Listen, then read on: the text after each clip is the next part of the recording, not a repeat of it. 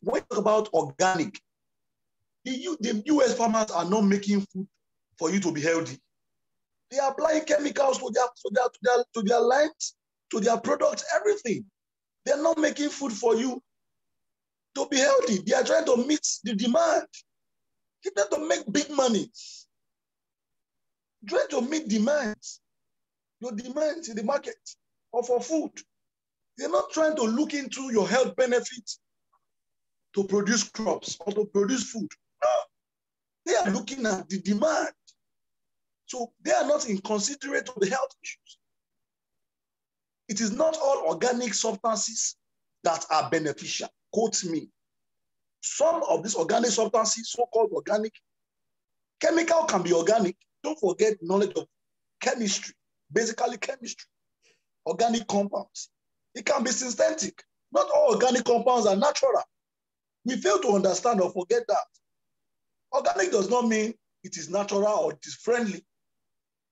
In fact, some natural stuffs are not friendly. That is why you need a naturopathic doctor to tell you which one is safe or not safe. Because a naturopathic doctor cannot survive without research. So the naturopathic doctor is already making research about your life before coming to his hospital or before seeing you.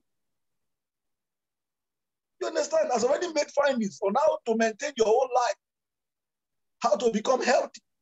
So when you give, like I was telling you about the patient with threatened abortion, and you give wild yam, another patient, wild yam may not work.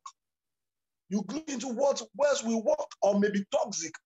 Even in plants, there is what we call plant toxicity in environmental toxicology or in toxicology. You understand? Something that is good can be poisonous. It does depend on the dose. That's why I cannot forget my father, Paracelsus, the father of toxicology. He said, everything is poison. The dose makes the poison. What makes it poison is the dose, the dosage.